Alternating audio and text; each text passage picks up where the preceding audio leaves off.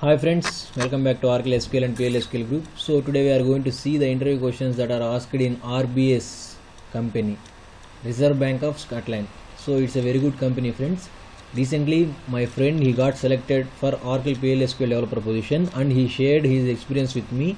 So I have gathered the questions from him and listed out all those things here. So let us get started discussing all those things. So there were only 2 rounds, so we'll see both the round questions. So in first round, the first question they asked is what is index and how it helps in improving performance, type of indexes, what is materialized view. So friends, materialized view, when you talk about materialized view is a table that exists permanently in the database. If you ask me the differences between normal view and materialized view, normal view is a virtual table, it will not be stored in database, but materialized view is a copy of main table, it will be stored permanently in the database. So we can perform DML operations on normal views in certain conditions, but we cannot perform DML operations on materialized view table. But whenever the table is updated, the materialized view will be automatically updated by using refreshing techniques. So while creating materialized view, if you give on commit, then the refreshing operations will be performed automatically. If you won't give on commit, then there are few techniques to refresh the materialized view. And the main purpose that we are going for normal view is that for providing the security, but the main purpose we are going for materialized view is that for providing the better performance. So friends, these are the several differences between normal view and materialized view. So the definition of materialized view is that it is a copy of main table that exists permanently in the database like a normal table. So the next question is what is the concept of SQL loader. So here the main purpose of SQL loader is to extract the data from a normal Excel, Word or any kind of document into database. That means this is to load the data from a Excel, Word or any kind of document to database. Say for example, I am having 10 records in my Excel file. I wanted to store all those 10 records directly into my database table, then I can use SQL loader. So the next question is what is the difference between procedure and function. So function must return a value, whereas procedure may or may not return a value. Function always return a single value, whereas procedure may or may not return multiple values. That means procedure can return multiple values by using out parameter, but function will return by using return keyword. We must have return keyword inside a function, but we will not have return keyword in procedure. That means it is not mandatory to have return keyword in procedure. If you use return keyword, the procedure will be automatically terminated and it will be returned to calling environment. So the another difference is we can use SQL functions in SQL statements, but we cannot use procedure in SQL select statement, but we can use functions in SQL select statement. And we have precompile execution plan for procedure, but we don't have any precompile execution plan for normal functions. So these are the several differences between procedure and function. So the next question is whether procedure returns values, how. So yes, procedure can return values by using out parameter. We have 3 parameters in procedure, that is in, out and the last one is in out. So by using out and in out we can return the values to the calling environment. So the next question, that is 7th one, is what are the packages and advantages of creating a package.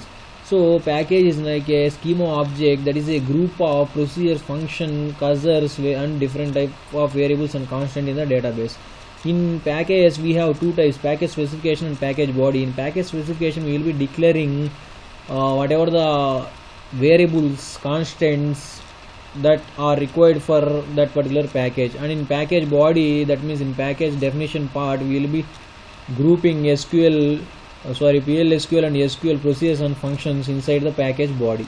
So when you talk about the advantages of creating package, it's like creating a package is nothing like creating an application in Oracle database. So the advantages are reusability, maintainability, integrity and also security are the different type of advantages that are available for PLSQL packages. So the next 8th question is what is sequence.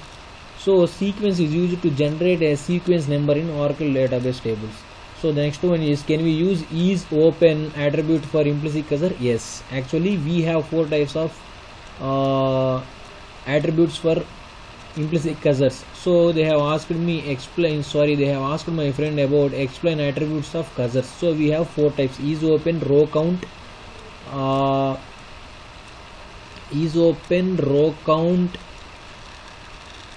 and 2 more are there, friends.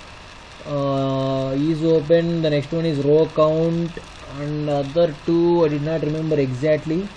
Found and not found. Yes, first one is open, next one is row count, and the next 2 are found and not found. So totally we have 4 attributes for implicit cursor. So the next question is how to handle raw transaction data. By using triggers we can handle those things and all. So the next 11th question is, what are triggers? Explain a situation where you have used DML trigger. So friends, when you say DML trigger, so whenever you insert, update or delete operations occurs in the database, the DML trigger will be automatically fired. So whatever the trigger we are going to create on a database table or view is called as DML trigger. Here this is a very important point, friends. If you are creating a trigger on database table or view, it will be called as a DML trigger. In case if you are going to create it on system, that means database or system, then it will be called as a system level triggers. So this is the trigger, and these are the situations where we can use the DML triggers. And the next question, 11th, after 11th, 12th one. In a partition table, if a value greater than the defined range is inserted, then whether value is inserted or not. Definitely not, friends. So the next question is, what is the process in which range is implemented in production environment? So if you are working in production environment, this is easy to answer. So these 13 questions are asked in first round of interview. So my friend, he well answered all these questions and he got cleared the first round, and then he entered into second round. So in second round they have asked only few questions, friends. So the first one is, explain how the change is implemented in production, and the next one is, explain SQL loader in detail, what are files are involved. So SQL loader, as we discussed, SQL loader is to load the data from a normal file to database.